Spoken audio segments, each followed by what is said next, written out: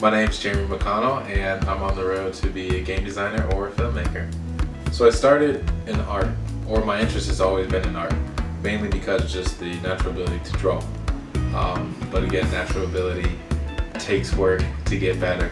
So luckily I had people in my life who were interested in having me hone my skills. Game art is really what got me interested in, along with like movie posters and just like fantasy art, because it was cool to see a different world.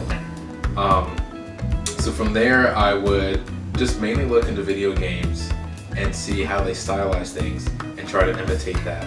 It's not just game art you can make, but you can make games because it takes artists to make what you see in the game.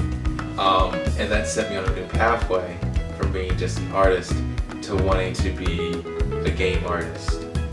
When I found the interest in game art and what you can do with that in terms of making video games, I said, well, who's the person that does the job? And I found out a game designer is basically a project manager who leads a team of artists.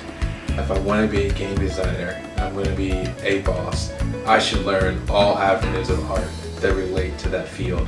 And so what that started was, let's just jump into everything else besides traditional art. Currently I'm doing photography as a different art avenue just to get more experience.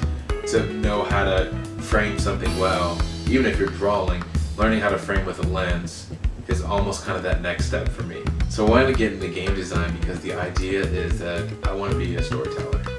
And my love for movies and my love for games currently, they're all driven by stories. Games is that interactive playground that I want to join in. So I'm interested in telling stories because interactive stories specifically, I've always wanted to step into the world of a game I've played. And when it comes to being able to share ideas I have with others, I want to invite them into that world that's going on in my mind.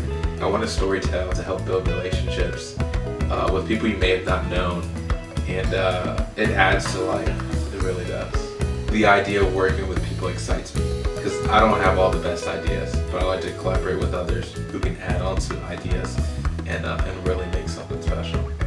If I can't get into the gaming industry, filmmaking would be the next step. I mean, it's still telling and sharing stories, but it might be a little bit more special because you get to interact with actual people who are in the film itself.